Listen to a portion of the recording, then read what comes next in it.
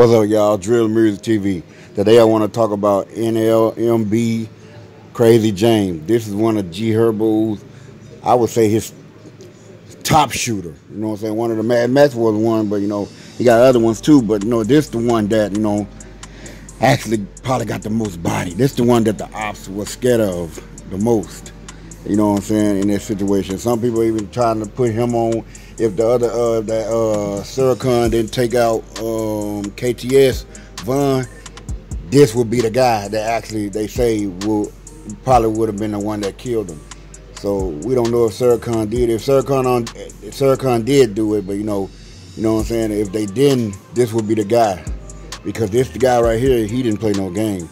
They killed Kobe, and this nigga went and got the guy that killed Kobe. Allegedly, he's still alive. He's in jail, so I'm saying allegedly. You know what I'm saying? This guy right here didn't play no games, man. This Crazy James, well, you know what I'm saying? He bullied some of his ops. This one of the guy that wasn't even scared of KTS Vaughn. KTS Vaughn didn't want to come this guy way. It would have been a shootout.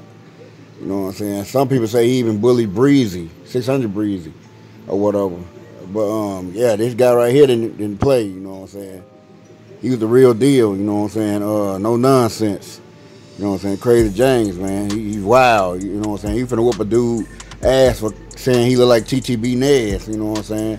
I mean, you just can't come up to him and say anything off the wall, because he gonna put you in your place. He might even take you out.